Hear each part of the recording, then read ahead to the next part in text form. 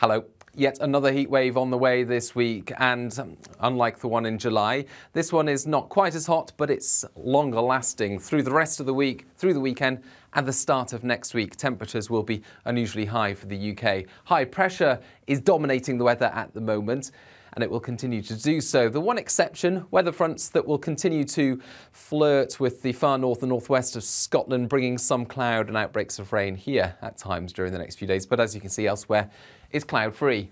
Plenty of sunshine and temperatures rising day by day as a result. So Thursday is hotter than Wednesday, with temperatures reaching 29 or 30 Celsius for the east of Scotland, mid to high 20s across the rest of Scotland into Northern Ireland, and for much of England and Wales, widely 30 to 33 Celsius. And then on Friday, those temperatures rise even further. We're looking at a slightly cooler day for eastern Scotland, but otherwise mid to high 20s widely away from the north and northwest of Scotland, and low 30s widely across much of England and Wales. 34, possibly 35 Celsius, the top temperature. The hottest spot likely somewhere around the West Midlands into the West Country.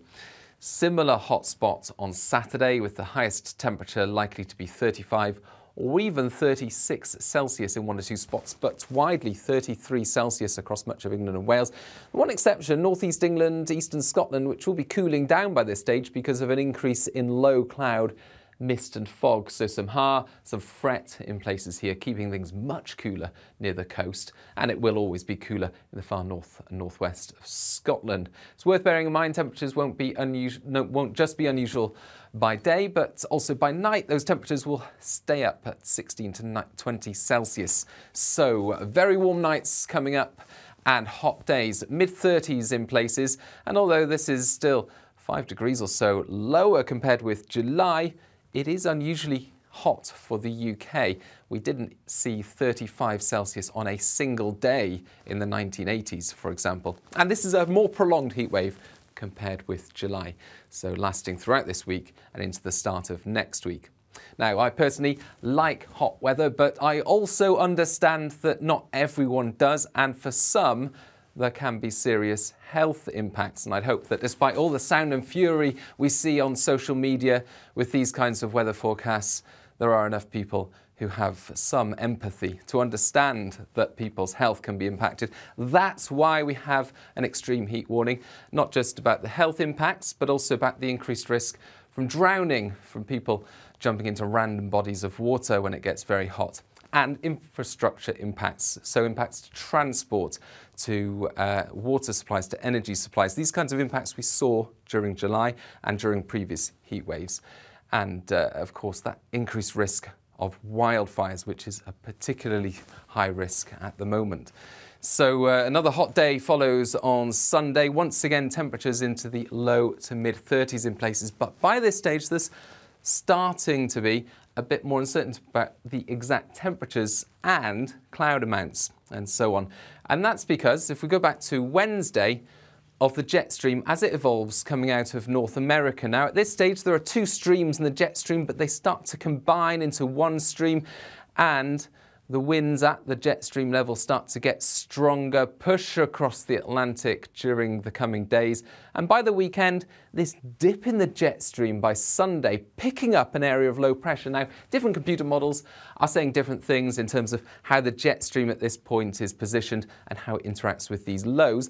And that makes a difference because by Sunday, some of these areas of low pressure could start to pick up some showers over the channel, for example, and could cause a bit of extra cloud cover around southern parts of the UK in particular. And as a result, that would impact temperatures. But for most, Sunday's another sunny and very hot day. Chance as well further north of some showers or thunderstorms breaking out over higher parts of Scotland and northern England. But any showers on Sunday will be very isolated. For most, it's another sunny and hot day.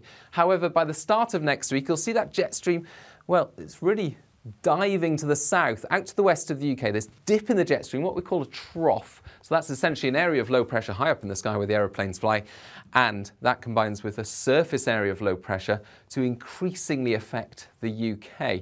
And that means that on Monday, with those areas of low pressure, we're likely to see an increased chance of showers and thunderstorms breaking out. The biggest signal at the moment are for some fairly isolated showers to break out in the east of England as temperatures rise up to 30 or beyond on Monday.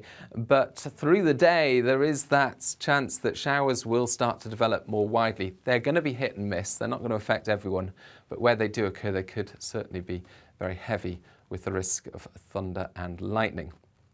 Now that sets the scene for, well, really Tuesday and into Wednesday, those heavy showers breaking out, and as a result of that jet stream dipping to the south, temperatures will start to decrease. And you can see that on the temperature trend graph here, these two meteorograms. Well, the one from the bottom there shows the south, the one on the top shows the north, and these boxes show, the red boxes show the maximum temperature each day going out to the next couple of weeks. The red line here is the average, so you can see over the next 5 days, both in the south and the north, well above average. And then this slow decreasing trend into the start of next week.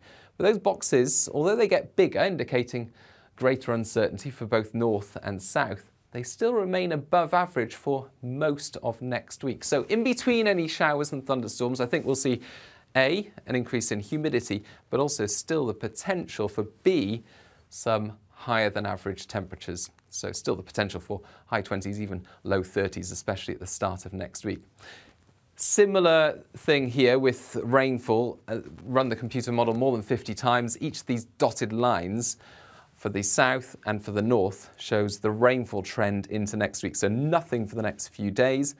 And then both for the south and the north, these big spikes in rainfall. A different computer model runs have different ideas about when we'll see the rainfall, because most of it will be fairly showery rather than frontal. And that means these hit-and-miss showers, certainly at first, may not be that useful for recharging rivers, reservoirs, water supplies and so on. But there is that signal, quite a strong signal from all these different models, that we'll see some rainfall through next week for both the south and the north. And next week, with low pressure in charge, does look likely to be increasingly showery with some heavy rain at times. By the end of next week, the signals are fairly muted. There's a lot of uncertainty, but it looks most likely that we'll see something closer to average weather for the UK, and that means low pressure towards the northwest, higher pressure towards the southwest, areas of rain or showers coming in, especially from the west, and temperatures much closer to average. So yeah, it's going to be very hot over the next few days, a prolonged heat wave to come, health and infrastructure impacts likely. Stay up to date with the latest. We'll keep you updated on social media.